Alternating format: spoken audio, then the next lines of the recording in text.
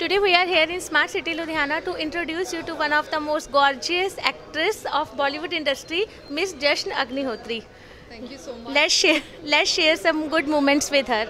Hello, ma'am. For the kind words, first of all. You are equally gorgeous. Thank you so much, ma'am.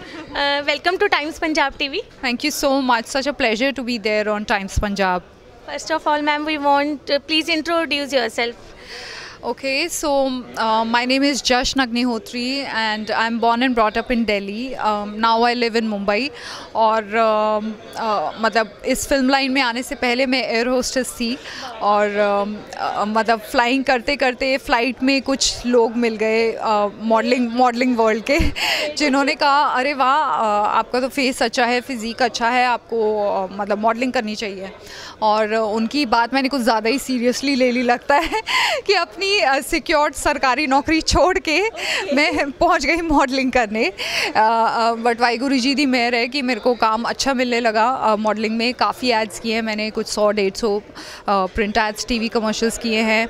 उसके बाद music videos किए हैं और एक reality show आता था number 1 Dramebaaz. I use to host that reality show.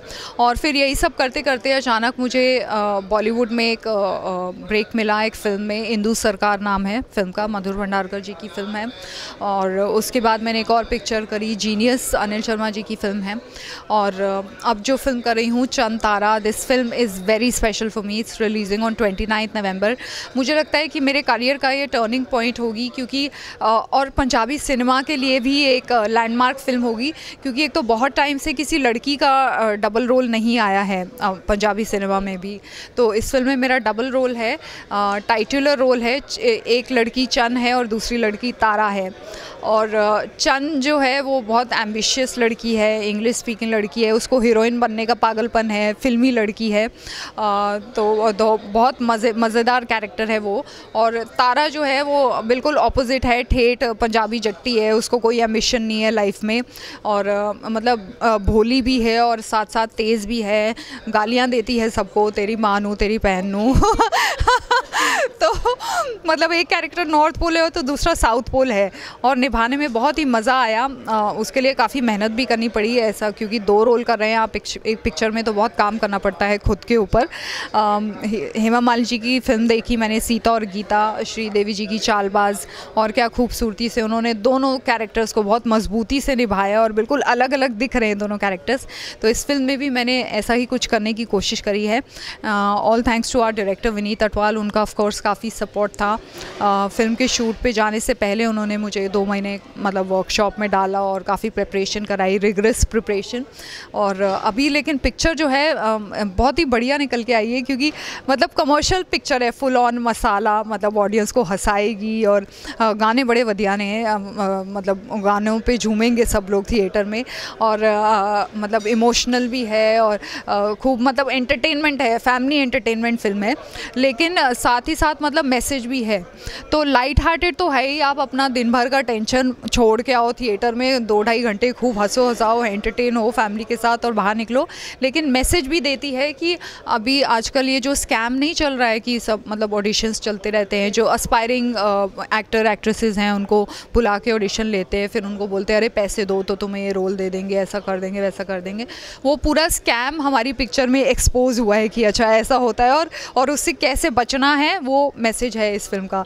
तो बड़ी प्यारी फिल्म है, फिल्म के बीच में एक फिल्म बन रही है। मतलब जो चंद जो कैरेक्टर है वो हीरोइन बनने ही भागती है फिल्म में, मुंबई भाग जाती है और वो किस फिल्म में काम कर रही है, उसके साथ क्या होता है और फिर वो कैसे निकलती है उन चीज़ों से।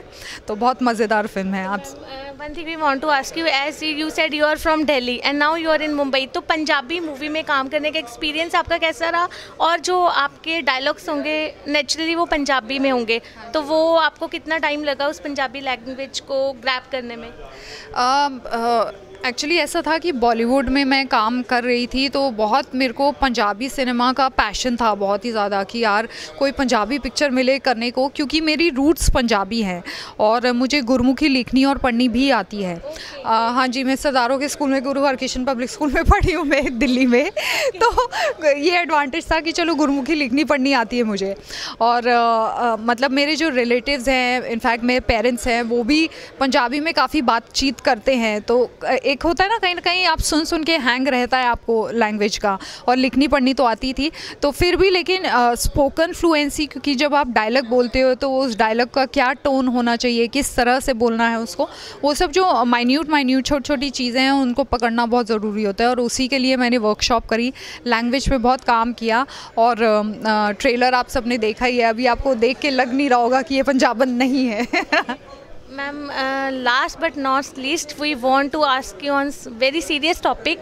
जैसे आजकल हम मीटू कैंपेन के बारे में सुन रहे हैं, and you are from Delhi, now you are in Mumbai, तो हमने देखा है कि मुंबई की लाइफ बहुत स्ट्रगलिंग होती है। तो आजकल काफ़ी एलिगेशंस जो बॉलीवुड एक्ट्रेस हैं वो इतने सालों बाद आके इतने एलिगेशंस लगा रही हैं प्रोड्यूसर्स पर, एक्टर्स पर, तो आपको क्या लगता है कि इस चीज़ में मतलब कितना ट्रूथ है, कितना सच है? वो लोग जो पहले कुछ नहीं बोले वो लोग, और अब इतने सालों बाद आके वो लोग अपने फीलिंग शेयर कर रहे हैं, हमारे साथ ऐसा हुआ था, 10 साल पहले ऐसा हुआ था। तो आपको क्या लगता है इस चीज़ में कितनी सच्चाई है? मुझे लगता है कि हम दूर से बैठ के ना कभी भी सही और गलत का जजमेंट नहीं कर सकते हैं। अब क्योंकि हम पर्सनली भी उन लोगों को जानती नहीं है, मुझे पता नहीं कि वेदर मतलब सच में ऐसा हुआ था या नहीं हुआ था, और क्या रीज़न था कि अचानक वो 10-15 साल बाद लोग बाहर आके बोल रहे हैं। और हमारे इंडिया में वैसे भी एक आदत है कि कोई भी एक चीज़ करेगा, एक इशू पकड़ेगा तो everyone jumps on the band wagon, फिर सब लोग ही वही भेड़ चाल चलना शुरू हो जाते हैं।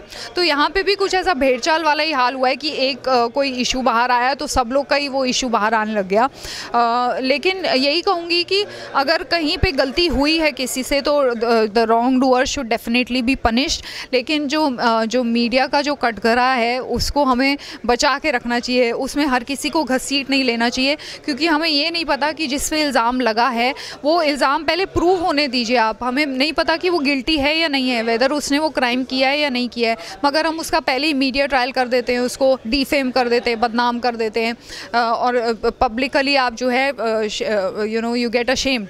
तो वो सब नहीं होना चाहिए। अगर कहीं पे कोई इशू है, कोई प्रॉब्लम है, so what is law there for, go to the courts and get it sorted ना। लॉ को ट्रायल करने दो, मीडिया ट्रायल मत करो। Ma'am, being as you are actor, you are an actress and model to, तो आपको कभी ऐसा एक्सपीरियंस हुआ, आपके साथ कोई ऐसा एक्सपीरियंस हुआ जो आपको लगा कि आपके लिए काफ़ी ऑकवर्ड उस टाइम मोमेंट रहा हो कभी बॉलीवुड इंडस्ट्री में?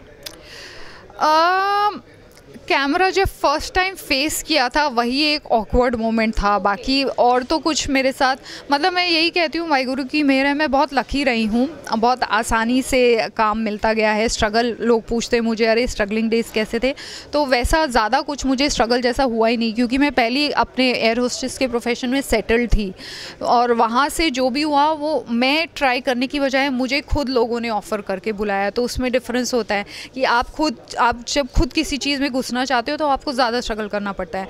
और लेकिन मैं अपने प्रोफेशन में सेटल थी तो मुझे लोगों ने ऑफ़र करके बुलाया है, तो इतना स्ट्रगल देखने को मिला नहीं, इतना कुछ ऑकवर्डनेस मिली नहीं। लेकिन हाँ, ये ज़रूर है कि कैमरा पहले कभी फेस नहीं किया था, एक्टिंग का ए नहीं पता था, मॉडलिंग का एम नहीं पता था, सब कुछ यहीं आके सीखना पड़ा अचानक से। Now you know complete alphabets A to Z. या now of course yes, by God's grace, because I am a fast learner, चीज़ें जल्दी सीखती हूँ, पकड़ती हूँ, तो सब सीख लिया अभी। और अभी तो बहुत मज़ा आ रहा है, स्पेशली चंतारा में तो यार बहुत ही मज़ा आया। तो ਤੁਹਾਡੇ ਨਾਲ ਸਾਡੀ अपील है, साड़ी पूरी टीम दी, साड़ी बहुत मेहनत लगी है, ਤੁਸੀਂ फिल्म ज़रूर देखनी है 29 नवंबर को। You have a date with me with चंतारा। Thank you so much ma'am for giving us your precious time. तो ये थे हमारे साथ गॉर्जियस एक्ट्रेस जो अभी एक पंजाबी मूवी में लीड रोल प्ले करने वाले हैं। तो होपफुली आप सब उनको बहुत प्यार दीजिए उनकी आने वाली मूवी में। कैमरामैन अमनदीप के साथ शिप्रा बसरीजा, टाइम्स पंजाब टीवी।